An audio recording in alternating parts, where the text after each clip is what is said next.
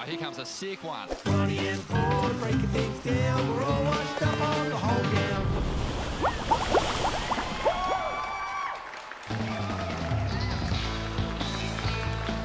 Welcome to The Hold Down, the show that counts down the big moments that matter in surfing. I'm your host, Ronnie Blakey, WSL commentator, and this is my co-host, a man that's been in the surf industry for 25 years and has never put sunscreen on his big red nose. That's Vaughn Blakey.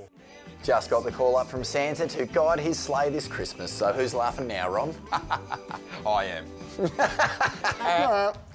Mate, another special show, but before we dive into it, we want to say a big thanks to the crew at Surf World Gold Coast for hosting us in their beautiful museum. Love this joint. It smells like an old dirty wetty, but it's so good. There's so much history in here. There's a lot of dirty wetties in here, and you know what people like to do in their wetsuits for. That's right. Stay warm in them. Okay, well, let's get into it. This is another big show dedicated to celebrating magic moments in the sport, and today we're celebrating the parallel careers of two surfing prodigies. Ron and Vaughn? It's not us. Damn it! I do like the hoodie. Thanks, mate. But we're celebrating two of the best. Owen Wright and his baby sister, Tyler.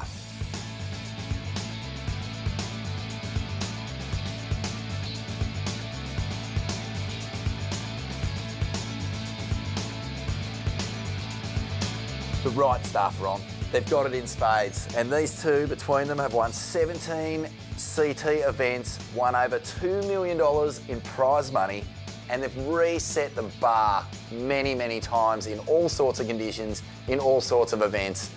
This is going to be a great hit. It's going to be awesome. Let's get stuck right into it. Here's number 5 on our list of magic moments in the life of two of surfing's great siblings. Number 5 on our list belongs to Tyler Wright. We've seen what she can do in a championship tour jersey, but away from competition, she's also collecting plenty of highlights.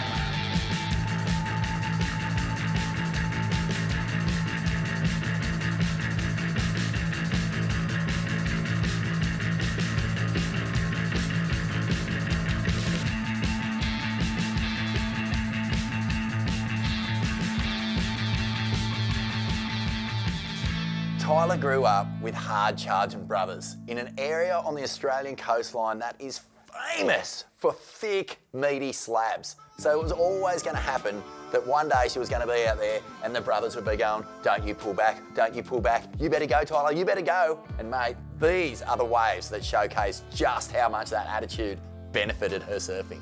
Let's have a look at this unbelievable barrel. First up, from somewhere on the south coast. We're not going to give the spot away, but Tyler, she just executes the drop so perfectly, tucks up into the section. The wave is just roping off across the sandbar, and she gets absolutely just swallowed by the thing. Mate, this is during one of those big, meaty East Coast lows. Now, these swells, they just push down out of the atmosphere and pumping waves just light up the entire east coast of Australia. And this wave, to me, really showcases just how skillful Tyler is at tube riding, because everything about it is critical, everything is late, and the way that she just rides through this big breather just reeks of going for it. And I love seeing that attitude, especially in heavy water. One of the major talking points, especially regarding surfers on the championship tour, women in particular, is just how quickly they're evolving, especially in the tube riding department. And Tyler Wright, she's demonstrated with that right-hander that she is at the top end. You're absolutely bang on, Ron. And we're seeing a lot of movement, frontside tube riding, but where I think the big evolutionary leaps are happening is women surfing, backside tube riding. And you'll see no better example of this than Tyler Wright's no hands backside drainer on the inside section of Cloud Break 2016. Mind blown. unbelievable. And that was the year that she went on to get her maiden world title. And I think, you know, sometimes people talk about the best surfers in the world aren't necessarily on tour. Well, that year, Tyler, she had a dominant season, 5 championship tour wins. She also probably free surfed the best 2 waves by a female that year. Hallelujah, Tyler. 100%. This backside tube, I loved it so much, I put it straight on the cover of Surfing World magazine. No questions asked, one of the best tubes we saw of the year. Deep, slotted, getting spat from the deepest barrels all year long. Tyler Wright, you're on fire. Stay with us, because after the break, we're going to have a look at one of the greatest comebacks in the sport's history here on The Hold Down. We're all washed up on the whole down. We're all washed up on the whole down.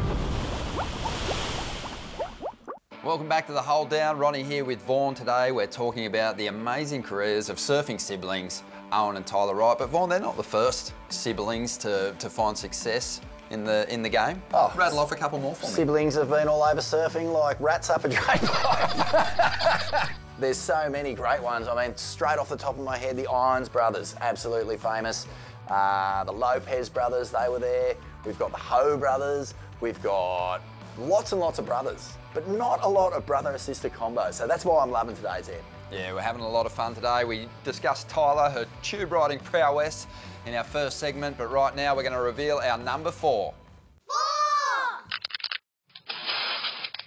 Number 4 on our list is, I think, one of the great comebacks in surfing, in sport in general. Owen Wright getting the job done after an injury which could have ended his career and just ended his chances of surfing ever again.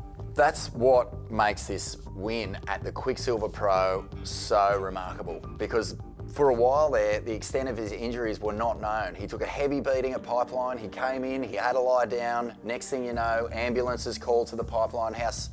He's carted off. No one knew what was going on. It ended up being quite a severe brain injury. Not a lot's known about brain injuries, Ron. But he had to learn to walk, learn to talk. He had a baby in the same year. Next thing, it's 12 months later, he hasn't pulled on a comp rashie, and he's got to try and get back into a competitive mindset and back onto the tour. I mean, what are the odds of him actually coming out and winning that event? Next to 0.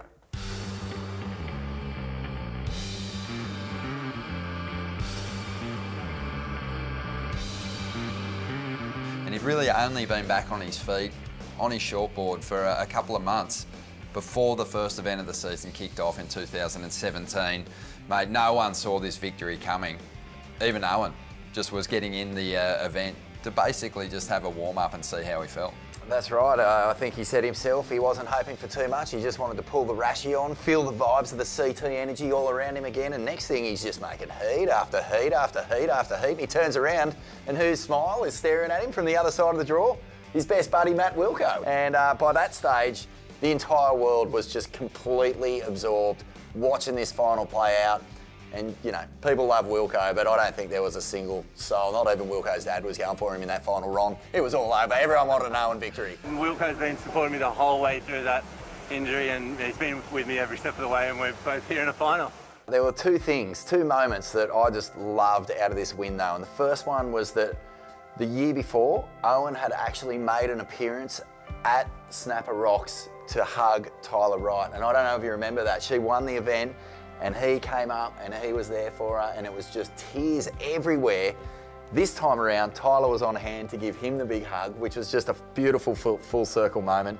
The other moment is a Corey Wilson photograph that's taken from just behind the stage, looking out over the crowd, and it's this intimate moment between Keita Alexander and Owen Wright and their little bubby. And mate, they're just all together, and you can just feel the love in that moment about to just explode.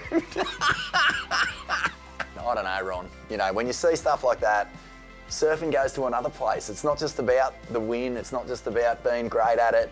It takes you to a place where miracles can happen. Oh, I just think they both, too, never believed that he could get back there so soon, because Keita was the rock for Owen through that whole year, his whole recovery. She was bedside in Hawaii with him when he was, you know, struggling to get just to his feet. Amazing performance. I'm just so stoked.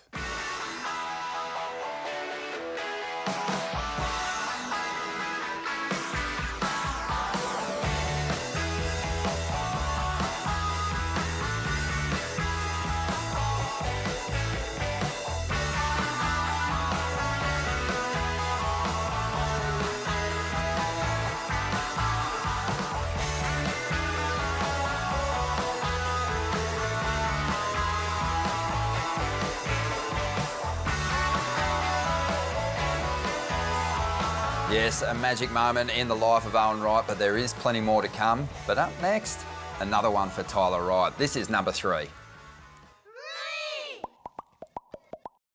Yes, Tyler Wright. We mentioned her free surfing performances earlier on, Vaughan, but her title campaign in 2016 is the stuff of legend. That's right, Ron.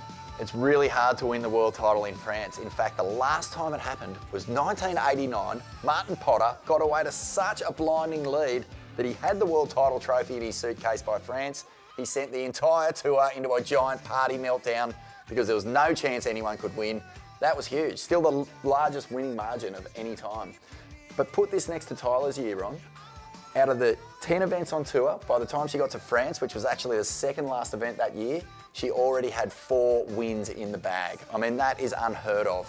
She ended up getting the world title in France, sealing it with another victory in Maui. That means she won 50% of the events on tour and did no worse than quarters for all the rest, barring one little hiccup, Bethany Hamilton in Fiji.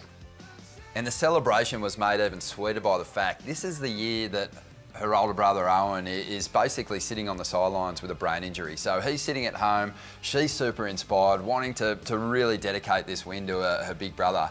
And she got it done so early. She was able to cruise through the last few events of the season. I think her surfing improved because she'd freed herself up. And yeah, it was a very special year for the Wright family. Absolutely dominant performance, and let's not understate the effect of having Glenn Micro Hall in her corner as well. What secrets do you keep, Micro? What secrets? You gotta get out there, right? Yeah. Get out there and rip some heads off. Okay. A crafty little Irishman. Well, stay with us, because after the break, we're going to get to number 2 on our list of magic moments for the Wright family.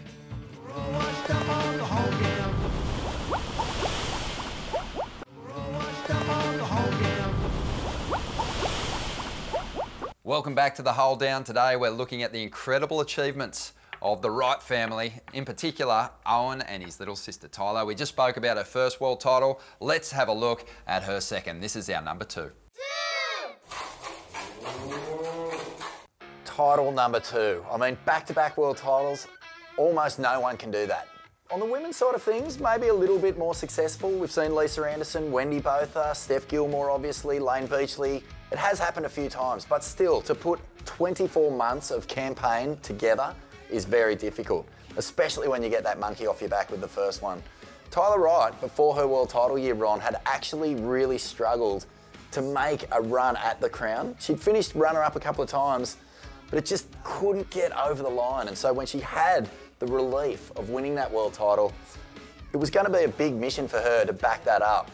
Well, in my view, her second world title is even more impressive in some ways because it's grittier. She had to fight tooth and nail.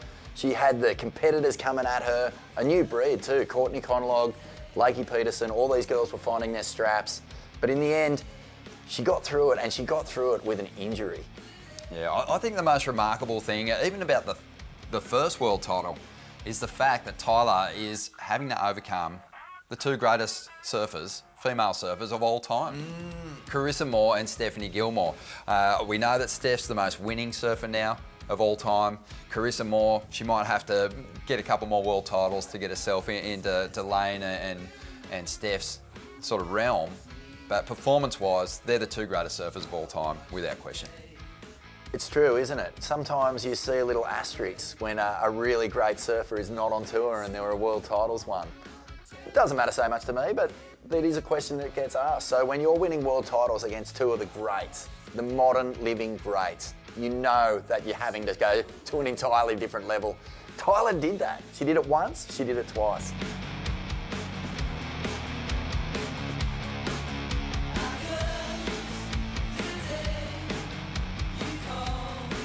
Sometimes with competitive surfers, we find ourselves, you know, after a period of time, just focusing on the numbers.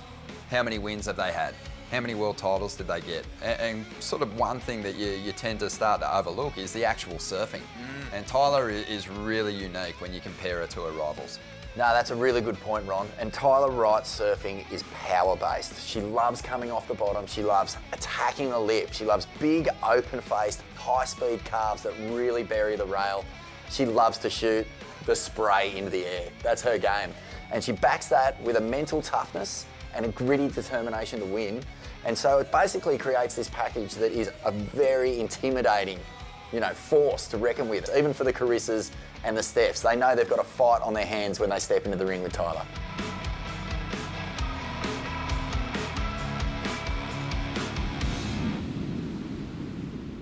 And that's why an injury and having a dodgy hinge going into the last 3 events is a huge, huge blow to her campaign. But here's the thing. Champions find a way to win. I mean, you guys talk about it on the Woozle broadcast all the time, Ronnie, and especially when their rivals show a moment's weakness, that's when they pounce like a tiger.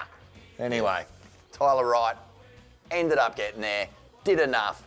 2 world titles back-to-back, legendary status confirmed. Yeah, she's had some time off from competition herself. We wish her all the best. We want that recovery. We want her back on tour, chasing that 3rd crown. Good on you, Tyler.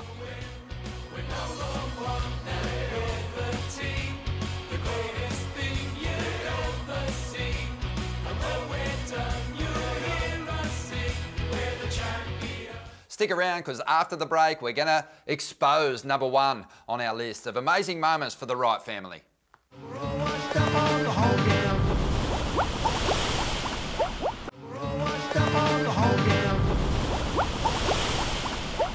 Welcome back to the Hold Down. We've reached that point in time, Vaughan, where it's time to expose number 1 on our list. Special moments, the life and times of Tyler and Owen Wright. There's been plenty to celebrate. There has been, but this is really special. This is really, really special. How special? Really, really, really special. Let's get into it. Well, for number 1, we have chosen the best moment in recent sporting history. It is the big O, Owen Wright, gaffing up and getting right in the zone, right there in the belly of Chopes. Go, Owen, you mad dog. And you know what made it great? Is who he was surfing against. Gabriel Medina is in the zone, in the winning zone, and at Chopo he's been near unbeatable. And Owen wasn't going to let that win slip through his fingers. He was behind the 8 ball in a big way. He'd played the start of the final perfectly, got himself tactically in a great position, but was chasing big numbers. Medina was starting to drop the scores, Vaughan, and it just looked like, for all the money in the world, Owen was, you know, kissing goodbye to that Teahupoo title. Well, we did talk about Gabriel Medina in another episode, as how much he loves to sort of build his year. Slow start, that's what we expect for him, but as soon as he gets a win, he just starts coming at you harder and harder. He had the win in J-Bay, he went to Chopes, he knew he had to make up some ground on the title front runners. Next thing you know, he's in the final. In his mind, he's going, nothing is going to stop me, but he didn't count on the gaff. He didn't count on winter coming. He didn't count on the mighty Scarlet with the arms like a giant gannet, flying through perfect tens and absolutely dominating the comp. It was unbelievable. And Ron, here's the thing, mate. If the comeback started at Snapper, well, it just about wrapped up at Chopes, because we knew that Owen was back in the frame for world title contention. We knew he could win CTs, but this was the big question, wasn't it? Heavy water. Could he do what he'd done at Cloudbreak back in these sorts of waves at Chopu this year? He proved he could.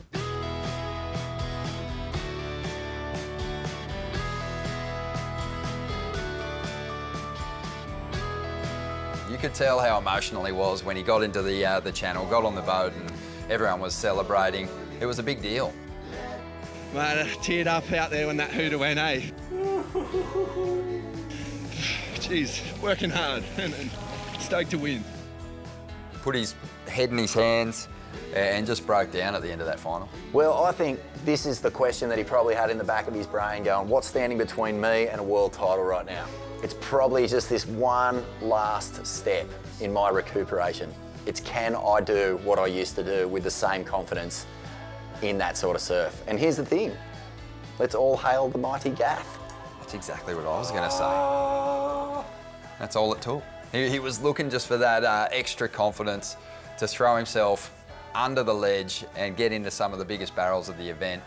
And he did it. He found it. He found that secret weapon. Oh man, Tyler and Owen Wright, how many more goosebumps can you give us? I don't know if I can stand it anymore, Ron, but here's the thing, they're both so young. They've both got so much more to give. I can't wait to see just how these careers play out for the rest of their pro surfing lives.